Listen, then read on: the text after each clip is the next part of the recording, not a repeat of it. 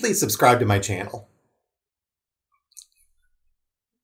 God, I'm starting to sound like Oliver Twist. Please, sir, I want some more subscribers. Ironic using that as an example, considering that looking like I do, it's obvious I could stand to miss a few visits to the gruel line. Lots of spoilers coming up.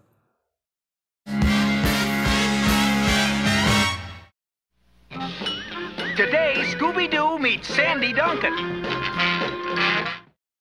Visiting an actor friend at a film shoot, the gang run into a series of dangerous accidents that may halt production. Why does that sound familiar? Famous silent film actor Zalia Z. Fairchild, presumed missing for years, had been secretly living at the Mammoth Studio movie lot. When he learned that the studio was going to be torn down to make way for a large supermarket, he decided to use sabotage. Sabotage? How? When? To prevent completion of the studio's final film and hopefully stop the demolition of his home. His attempts were aided by his mastery of movie disguises.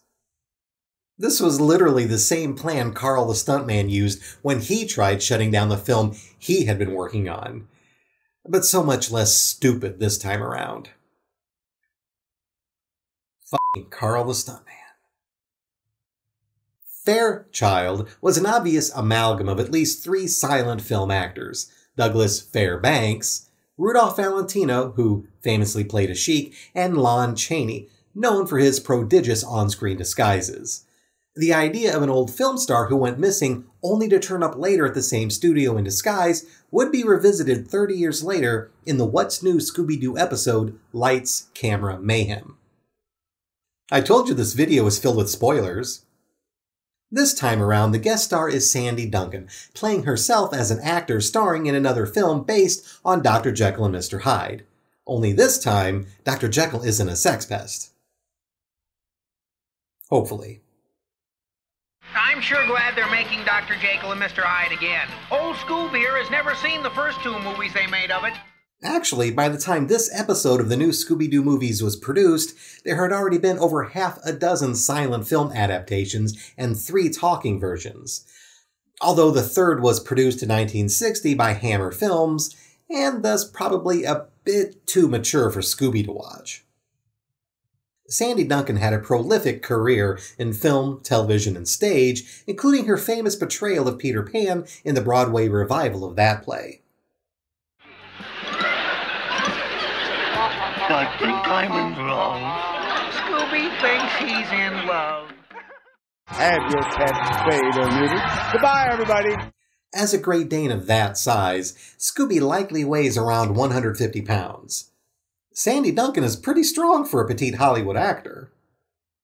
At the time of this Scooby episode, Duncan had her own TV series, and for much of the 1970s and 80s was a television staple with numerous appearances on game shows and sitcoms, including The Hogan Family, where she took over the lead role after the network fired the original actor, Valerie Harper, for daring to ask for more money.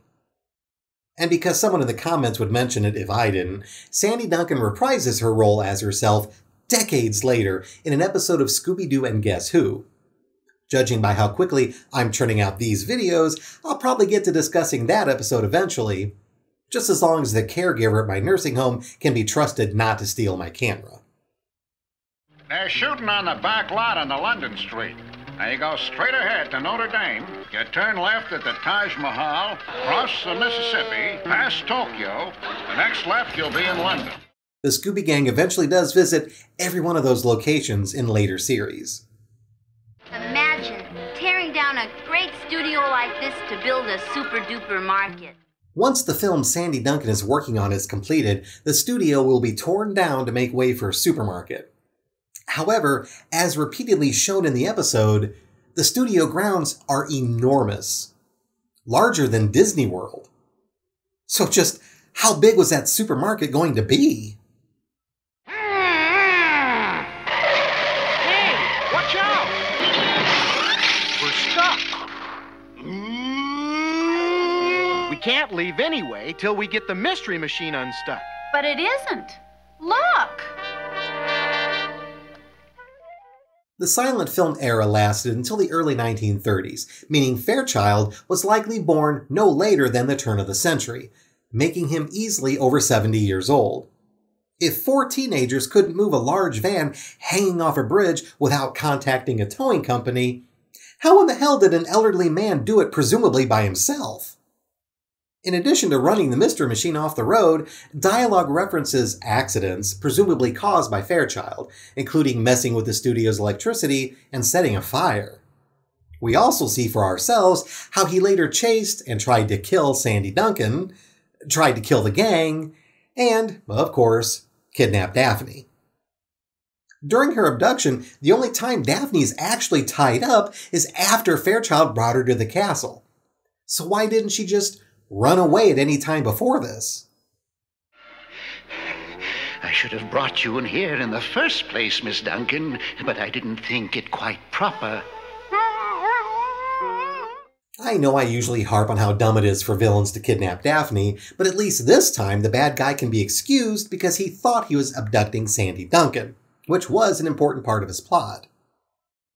I'm stressing all the vandalism, murder attempts, and kidnapping because this is one of those Scooby episodes that end with the villain not being arrested for his crimes because everyone decided to forgive him. But he has been responsible for everything that's happened. Only because he didn't want the studio to be torn down. Nobody was really hurt. Couldn't we help him? There must be some work, something he can do. If I was this cop, I'd be like, bullshit, lady. We got called down here for kidnapping, vandalism, and attempted murder. Also, wasn't there possible arson earlier? You may not want to press charges, but I'll bet the insurance company that's covering this film shoot is going to want a police report, if nothing else. That brings up another point. Fairchild's plan to stop the studio sale was not well thought out, considering he was under the assumption that if the film shoot was shut down, that would be enough to delay or cancel demolition. But if the movie was canceled, the insurance company would just pay up and then the studio would still get torn down. Where are we going to find another stunt girl and stand-in for Sandy? Oh, no, not me. Oh, Daphne, you're perfect. Then again, if the studio was okay with pressuring a teenaged girl who just happened to be visiting the set that day to be a stunt person, a job that usually requires years of training and experience, was the production even able to get insurance in the first place? In fact, why are they still filming after their lead actor is almost killed? They are knowingly putting the lives of their performers in danger. Who did Thayer and Henstone think they were? John Landis? He kidnapped Daphne because he thought she was me. Look. Stop sale of studio if you ever want to see Sandy Duncan again. Even if Fairchild had kidnapped Sandy Duncan instead of Daphne, his idea of leaving a ransom note demanding that Mammoth Studio not sell out to the developers was still ill-advised. Assuming they agreed to do this, and he released his victim, there's no reason the studio wouldn't then proceed to sell the lot anyway. Contracts under duress are not legally enforceable, particularly those involving a felony. Admittedly, Fairchild did have some success as his sabotage Sabotage? How? When? did manage to delay the film from wrapping production for an additional week, but his plan was ultimately doomed to fail and not worth the prison sentence he would normally get for destruction of property, arson, intimidation, kidnapping, and attempted murder. I'm giving Fairchild a 2 out of 5 for his design. I don't know what he could have done to prevent the sale of the studio, but it certainly wasn't what he planned in this episode. Like Big Bob Oakley and Don Knotts, the villain here was an actor who specialized in multiple disguises, including Mr. Hyde, a Phantom, Desert Sheik, Mummy, 2 separate pirates, Wolfman, briefly, Bear, and Native American warrior. God damn it, more Redface. Out of all those, only the Sheik and the Bear didn't already appear as villains in previous Scooby episodes. In fact, the pirates look pretty much exactly like the ghost of Redbeard's henchmen, with this one wearing the same hat, earrings, mustache, armbands, tank top, sash, pistol, pants, and bare feet as the first henchman from the earlier episode, while the other one driving the dragon looks very similar to Redbeard's second henchman with the bandana and eye patch. The only difference was their color scheme. I'd like to think this was Hanna-Barbera trying to homage an earlier series, but I think we all know it was really them saving money by not having to design new characters, even when one of the pirates has a completely different body type than the eventual revealed villain. Fairchild gets no points for originality, and despite Sandy Duncan and the gang running from him, none of his disguises were particularly scary, with the exception of his Mr. Hyde, which was clearly inspired by Lon Chaney from London After Midnight. What he lacks in originality, though, Fairchild more than makes up for in sheer number of disguises, and while I'm not usually the sort to reward quantity over quality, a man well into his 70s who can still do all of that earns at least a 3.5 out of 5 for his outfit score. As I've said often enough, a willingness to murder is a strong indicator of a villain's determination, and Fairchild tries several times in this episode to kill, or at the very least severely injure, those in his way. But how could it fall over by itself? Weren't you paying attention just 2 minutes ago when it was established that someone pulled it over with the rope that is still clearly, visibly attached? The wrong prescription on your glasses can only excuse so much, Velma. Though I gave Fairchild a low score for the design of his plan, that may have unfairly focused solely on just one part of it. It should be remembered that the entire reason for his actions was to essentially save his home from being torn down. Let's take a moment to really analyze that point. Xavier C. Fairchild, one of the biggest stars of silent pictures. He's been living here all these years, Mr. Thayer, just wanting to stay in the only world he's ever known. Fairchild was a renowned silent film actor, which would put the peak of his career no later than the mid-1930s. While it's never specifically stated, it's probably safe to assume he started living secretly in the studio around that time, the assumption being that with the advent of sound pictures, a silent film star like him wouldn't be welcome in the new era.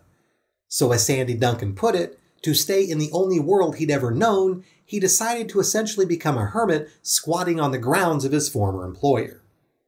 This means for well over 3 decades, Fairchild had been secretly living at Mammoth Studio. Not only must he have found a place to sleep every single day where he wouldn't be discovered, Fairchild was also able to eat, bathe, use the toilet, and generally eke out a living while surrounded by hundreds of other actors and crew working at the studio, most of which would likely easily recognize him if he was undisguised because at the time he disappeared, he was a very famous movie star. That would be like running into Brad Pitt hiding in the stockroom of a Walmart. Setting aside the desperate acts of sabotage, How? When? Fairchild enacted during the final weeks of the film shoot, everything up to that point showed a brilliant execution of his plan and a determination matched by few Scooby villains. Even after getting caught, Fairchild somehow managed to play on the sympathies of an entertainment industry executive, one of the worst examples of a greedy and heartless human being not running a social media platform, to not only avoid arrest, but also land a role in a film. The same film he was trying to get canceled. You will have my eternal gratitude, Mr. Thayer. We can discuss money later. That is the face all studio executives make when performers mention getting paid. Just ask Valerie Harbour. I'm giving Zaley Z. Fairchild a 4.5 out of 5 for the operation, because his main plot was simply to live at his old movie studio, which he successfully did for close to 40 years. His attempts to stop the film shoot and halt the sale of the studio, though ultimately unsuccessful, were just a very small part of his overall goal. This gives the elderly actor a due score of 3.3 out of 5. Thayer wants publicity. Hinstone's saving money.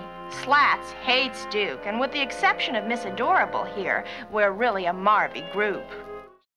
Wow! Spill that tea, Shirley. Figures I'd end up in Philadelphia.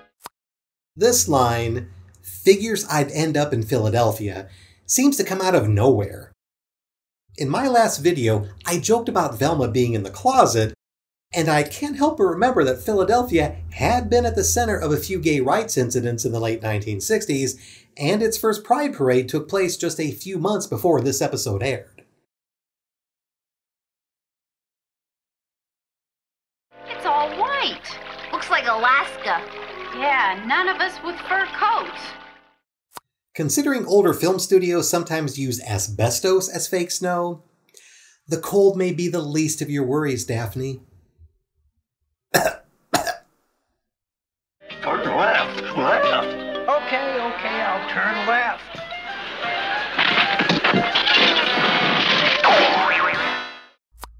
Left. Right. King Kong? King Kong? He'd have to be over 80 stories high. He sure cut the Empire State Building down to size. Like the mummy in the Addams Family episode, King Kong doesn't appear at all. In an earlier video, I mentioned a deleted scene between Batman and Velma, but that seemed to be due to fully animated footage being cut from syndication and streaming broadcasts. Here, no footage of King Kong has ever turned up, apart from the opening credits repeated in every new Scooby-Doo movies episode. My guess would be the King Kong footage had been storyboarded and some animation cells were produced, but the scene was later scrapped, possibly due to fear of a lawsuit. The history of the copyright for King Kong is fascinating and well worth reading up on, but it basically boils down to numerous legal fights trying to determine who actually owns the property. These court battles even once included Nintendo. And while later rulings might have ended up in Hanna-Barbera's favor, they probably felt it wasn't worth the effort. Which is why when the studio decided to rip anyone off, they usually prefer to just steal from themselves.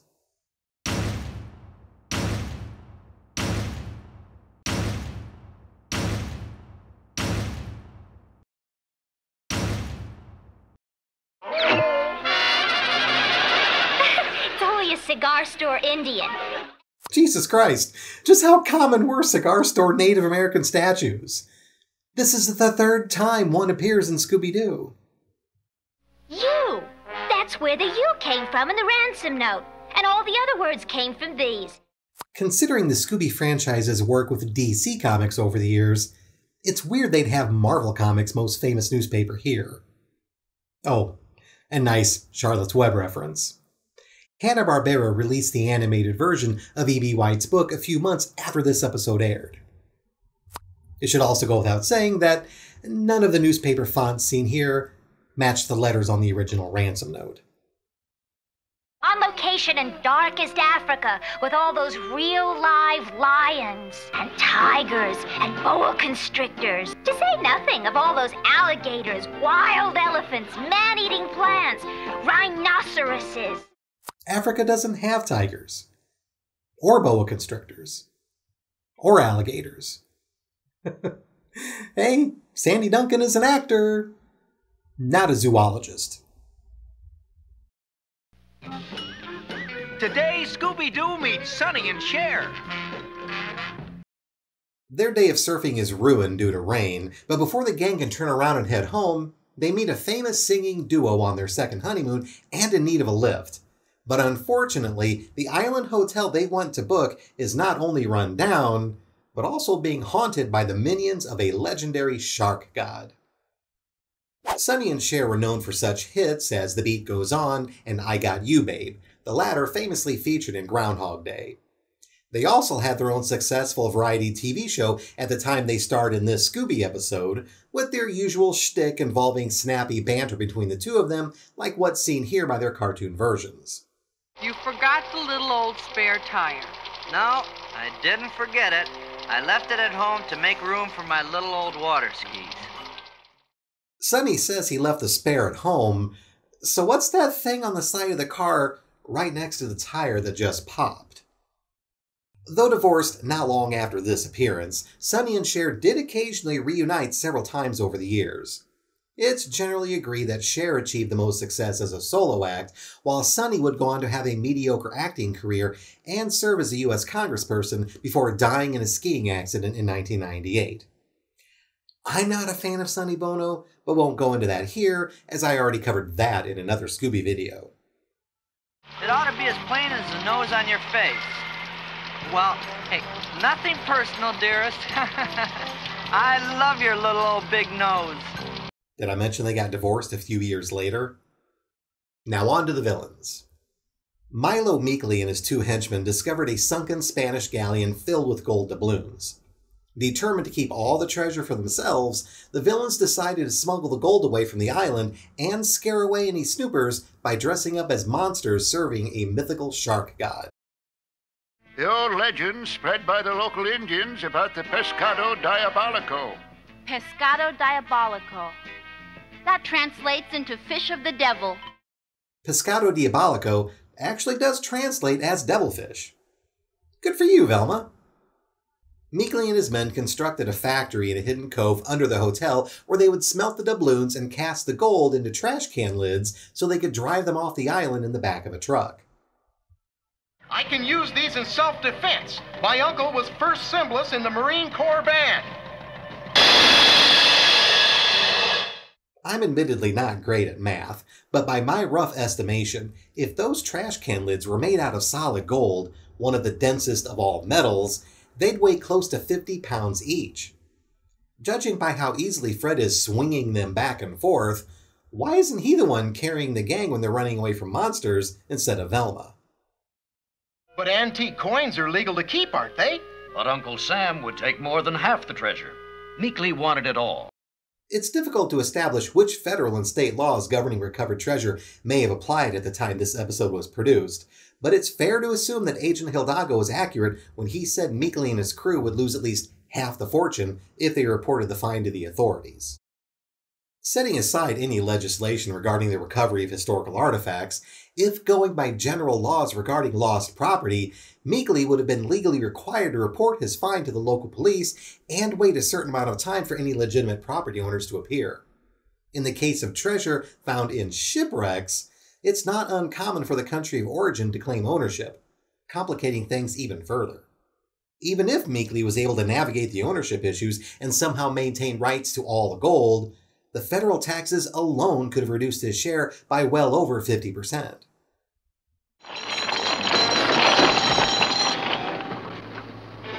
Good, that shower of gold slowed down the shark god. The blunt force trauma of that shower of very heavy gold didn't just slow down the shark god. It probably killed the man inside the suit. Or it would have if we weren't dealing with cartoon physics. We don't know just how much gold the ship had been carrying, but judging by how much we see on screen, it was likely one of the richest finds in treasure hunting history and worth hundreds of millions of dollars. Meekly deciding to keep his find secret and smuggle it out of the state or country was definitely worth the risk. But let's look at the villain's overall plan. A group of smugglers manage a nearby lodging establishment as a cover for their operation, while at the same time dressing up as a monster to scare away guests. Why does this sound familiar? Yes, this was essentially the same plot used in the Snow Ghost episode, and with the exact same problem. Instead of dressing up as a monster to try and scare guests away while they secretly smelt the illegally obtained doubloons, why not just slap a close sign on the hotel door and not worry about guests in the first place? The building was already condemned and obviously not in any shape to entertain visitors. While needlessly complicating things, I still have to give Meekly and his crew a design score of 3.5 out of 5. For the amount of money involved, this was definitely worth the risk of getting caught.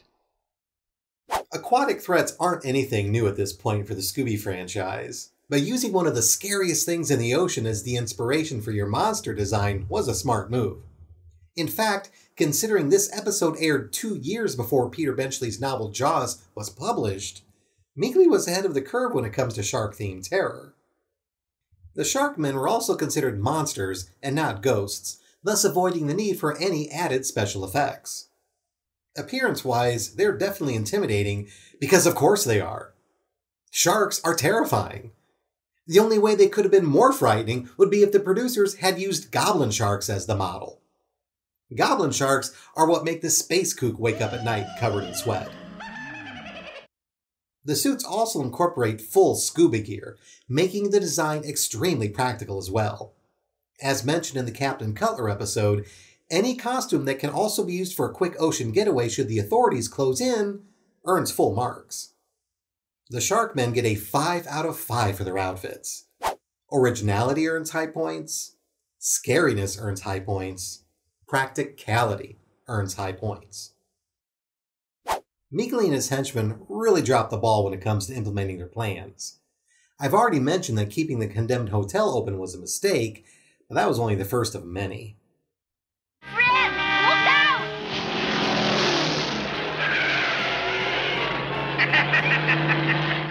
Roadhog? Anyone get his license number? No, but I'd recognize that dirty laugh anywhere. Sonny Bono, singer, actor, politician, amazing ventriloquist. Not even his mustache moved when delivering that line. Trying to run the Mystery Machine off the road was not only pointless and reckless, but it stupidly put the gang on alert for possible danger. That's not to mention that the villain's truck was carrying their smuggled goods. Going by how loudly the henchman was laughing as he drove by, this was an intentional malicious act. Is it worth the possible discovery of your scheme just to screw with some teenagers? Remember, most traffic accidents end up involving a police report at some point. Setting that aside, had the vehicles collided, it's more than likely that one or both might have gone into the water. The smuggler's truck was carrying solid gold trash can lids, meaning the entire thing had to be extremely heavy. If the truck went over the side, it was going to sink straight to the bottom of the ocean. Yes, Meekly and his men had the equipment to salvage it, obviously, but that would add so much more unnecessary time to the operation, and the longer they took to smuggle the gold, the greater the chances of getting caught. When you say hotel staff, where's the rest of it? Oh, you made her in a mite. Matilda. She's over there in the shadows, sizing you folks up right now. All of you shark men out of the water and back to the hotel on the double.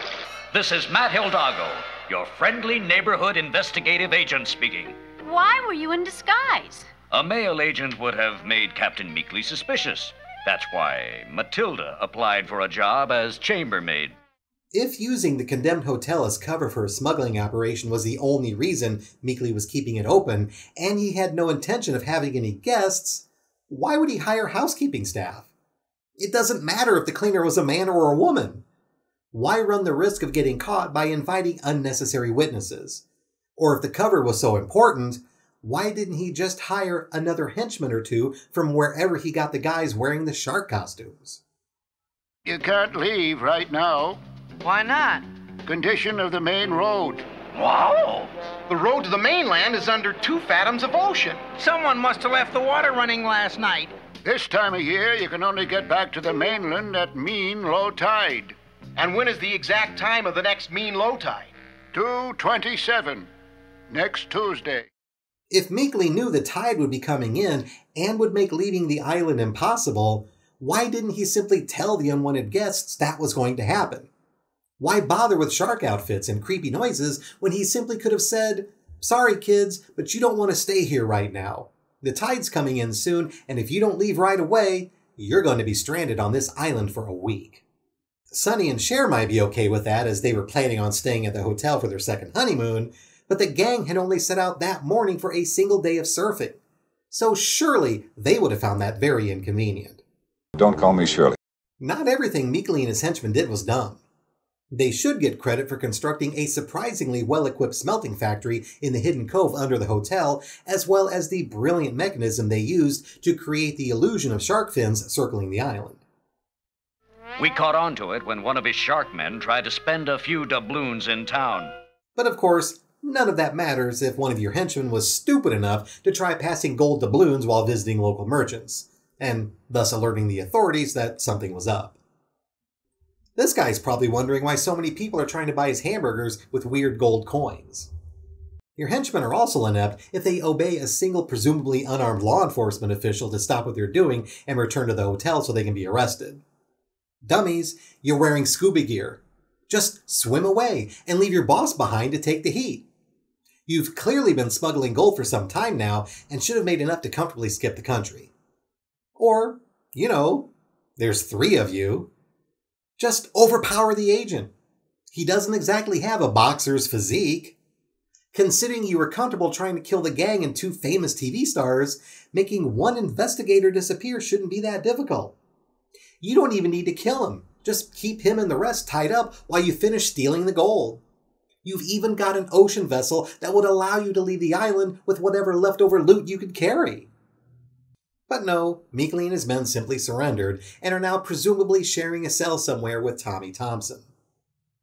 The mechanical floating shark fins and hidden smelting plant do not outweigh the many stupid mistakes made by Meekly and his henchmen. So they're getting a 1.5 out of 5 for their operation. The phony hotel manager and his shark men get a do score of 3.3 out of 5.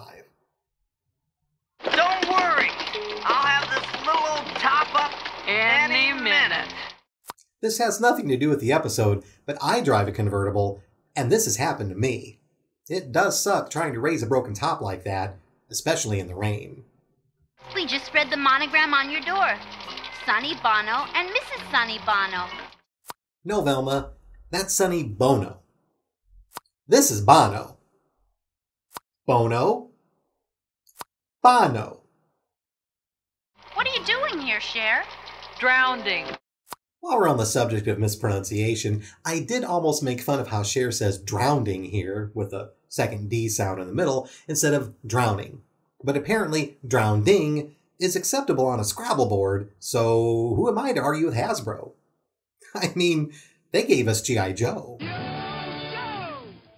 Must be an unusually high tide. Someone tell me when we get there. I'm a little chicken. Where the hell is the rest of the Mystery Machine? Let me see that color photograph of this hotel again. Oh no. If that's it up ahead, this hotel brochure speaks with a forked tongue. Back in the 1990s, I worked as a desk clerk for a local chain hotel that rhymes with Schmaliday Schmin, and one of the things management made us do on nights when we were booked solid was try and help walk-in customers find a room somewhere else in town. When that happened, there was only ever one motel in the entire county that always had rooms free because it made the hotel scene in this episode look like the Ritz-Carlton. Despite a third of that motel having burned down years earlier and not rebuilt, the owner of the place used photos from the 1960s in all his print advertising, including pictures of a gorgeous blue pool that no longer existed. I had people drive back to my hotel to yell at me for having suggested that place to them. So the moral of the story is never go on a long trip without making reservations because you don't always know where you might end up. Hey, the desk! It's swinging! It's the only thing around here that does. In the 1960s, the word swinging meant lively, exciting, fashionable. In the 1970s, however, when this episode aired, swinging meant something completely different. Did I mention Sonny and Cher divorced a few years after this episode aired? Look! That little elevator we rode in last night. Yeah! If we're gonna get to the bottom of this mystery, we might as well start in the cellar. They must have taken that elevator when they were running from King Kong, because that's the only time this dumbwaiter appears in the episode. All kidding aside, there was probably yet another deleted scene or script change the producers made, and they didn't adjust later dialogue to account for the cut. That bucket crane operator sees us. Back when this episode aired, television was not high definition, and even the best broadcast images were often fuzzy. So perhaps kids watching this in the 1970s wouldn't have been able to see that it was obviously Meekly at the controls. Why would the Hanna-Barbera animators, notorious for production mistakes and off-model drawings, bother rendering the villain as clearly as they did here before the unmasking? Sure, they had no idea viewers 40 years later would be able to get a crystal clear image, but just the fact they drew Meekly so sharply outside of his disguise is baffling. If you stood in a draft, you'd twang. Well, don't worry. Nothing's gonna happen to you while I'm around. I know. No one has to know you're impotent. Don't say that word! And that's my ranking of the villains from the 4th set of episodes of the new Scooby-Doo movies, shown here along with the ones from my previous videos. It's funny how both bad guys featured this time around ended up with the same do score, but varied quite a bit when it came to the numbers assigned to the 3 component rankings. Particularly how Fairchild's operation score brought his average up, while Meekly's brought it down. Hope to see you next time. Thank you for watching. If you enjoyed this video, please like, subscribe, and leave a comment below. I already did my begging for subscribers at the beginning, so I'll spare you that now.